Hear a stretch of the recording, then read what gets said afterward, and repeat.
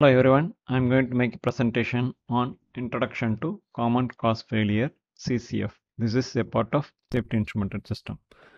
The video is being taken on behalf of instrumentationtools.com and automationcommunity.com. Kindly watch and subscribe to the channel. Common cause failure. We'll go through an introduction. Safety instrumented system are to be designed carefully, taking into consideration many factors. Critical one is common cause failure, which may affect SIS functionality severely. We will go in detail about the common cause failure and how it can impact the SIS functions. A common cause failure can impact two or more separate elements, leading to a total system failure.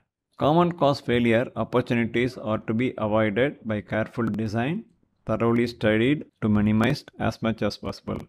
Common cause is nothing but many instruments sharing a same tapping point, or there are multiple cabling going in a same cable tray, which can impact the measurement part and disturb the measurement of safety instrumented system. These are the details. A common cause failure can impact two or more separate elements, leading to a total system failure. For example, if two flow transmitters are connected to the same orifice flange, a plug could disable both the transmitters. I will explain you over here.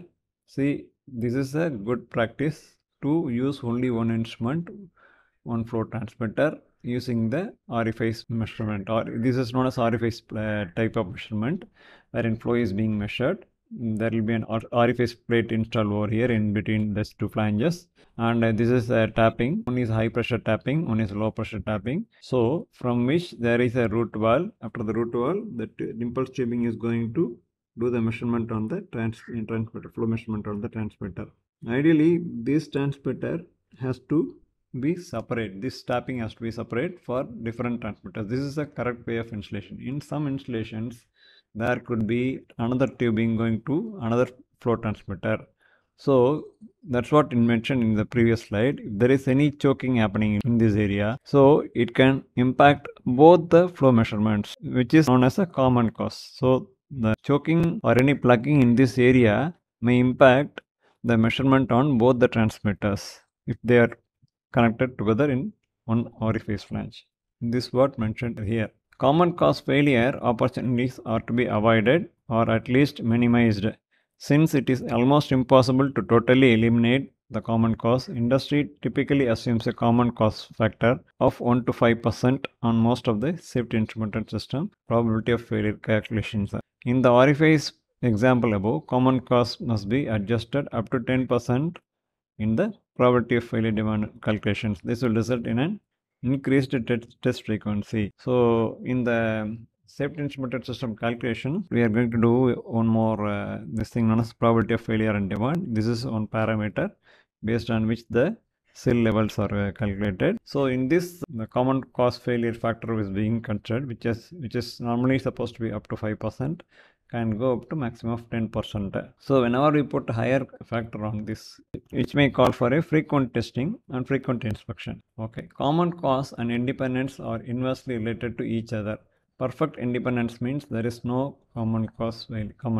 That's what, if it is a installation is similar to this is a perfect independence. So it is having no impact from second instrument or something. So measurement is going to be separate, but unique. So it is very difficult in the piping configurations in the plants to put a similar meter over here and making different connections and all.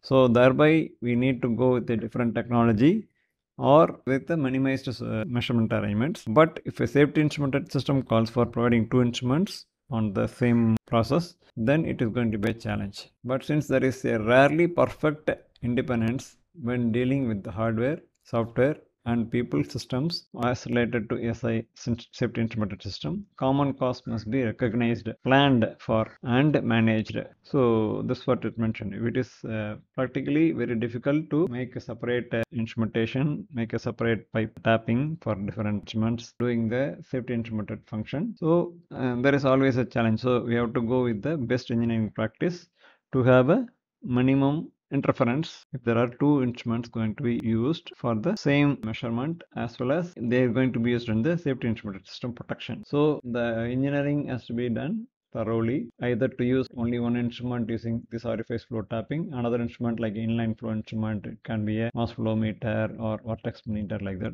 some other measurement having a different technology. Okay, this is another example of a level measurement in the tank. So here we are having two different transmitters. This is going to be used in the safety logic solver, which is a safety instrumented system, and another transmitter is going to be used in for the control and monitoring system, which is a basic process control system, BPCS. So here also it is very best practice to have two independent measurement instruments, so that there is no dependency, because that's why in the earlier examples also we have seen that safety instrumented system should be handled as independently. So this is a best practice and best installation arrangement for the safety instrumented system and basic process control system. That's what is mentioned here. Ideally, sensor for BPCS and SIS shall be separate, so that any failure happening in this instrument or any trouble or programming error and the instrument, etc., will not have any